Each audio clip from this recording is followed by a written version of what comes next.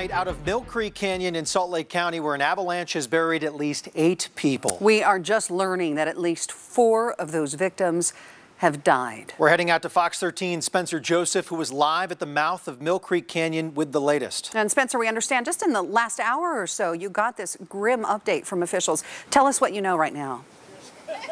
Yeah, so let's just start off with the basics here. As you said, 8 people involved in this avalanche. 4 have been found alive and have been transported off of the mountain. The other 4, unfortunately, died because of their injuries sustained in this avalanche.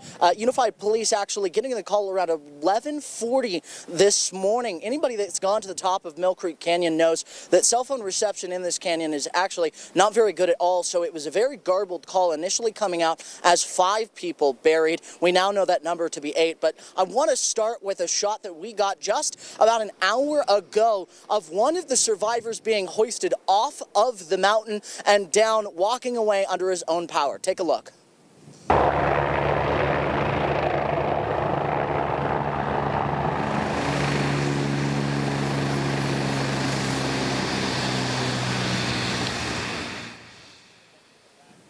Yeah, so you could see him there limping off the helicopter with the help of Air Med officials, but walking away under his own power. So again, to recap what we know, it was a group of 8 people. They all know each other. They were all friends, and they were backcountry skiing together in the Wilson's Grade area of Millcreek Canyon. Again, the avalanche happening around 11:30 or 11:40 when UPD got that call, initially saying those 5 skiers were trapped. We now know that number to be 8. We also know that the skiers were alive. They were able to dig themselves out and then dig the other 4 that unfortunately did pass away on the mountain. They were able to get themselves out and then dig their fellow skiers out. So all of the bodies actually have been removed from the snow. We did talk to Unified Police about how they're making sure that everybody gets off the mountain, and also making sure that they check and see if anybody else was trapped in that, and making sure that there are no other bodies on the mountain, as well as how this takes a toll on rescuers. So like I said, there were rescuers up there checking to be sure that we had everyone out of there.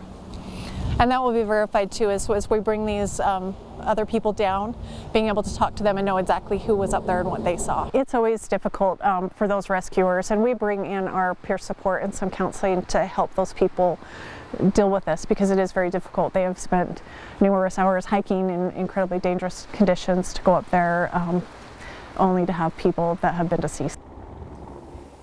There still is a very active situation. We've seen a few helicopters flying around just in the last couple of minutes. Unified Police, Unified Fire, Salt Lake Search and Rescue, and others are definitely in this canyon. Right now, this canyon is shut down for anybody that is coming up here to hike or to go backcountry skiing. And the major reason is just because of the conditions. So that's the other thing everyone up here has stressed, is the conditions are very dangerous for avalanches. So that is why that they are closing Millcreek Canyon to anyone coming up and going backcountry skiing or snowshoeing right now. However, the businesses in the canyon, they are allowing people up to go to them. But of course, very active situation, as we're learning more just within this last hours, and those important details that 4 actually have been recovered and made it off the mountain alive after what really was an incredible circumstance. So for now, live in Millcreek Canyon, Spencer Joseph, Fox 13 News, Utah.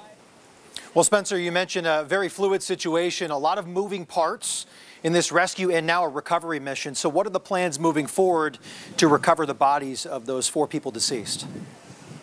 Yeah, and that's a really important point, is that, you know, when it comes down to rescue operations, that's different from recovery. So now that those 4 that are alive have been rescued, the bodies we know are actually still up on the mountain. So the most important part of this now is to get those down. We know that only the DPS helicopter, Department of Public Safety, or the UHP helicopter, can actually hoist those bodies off to bring them down. So the recovery effort is ongoing, actually right now as we speak, of those bodies.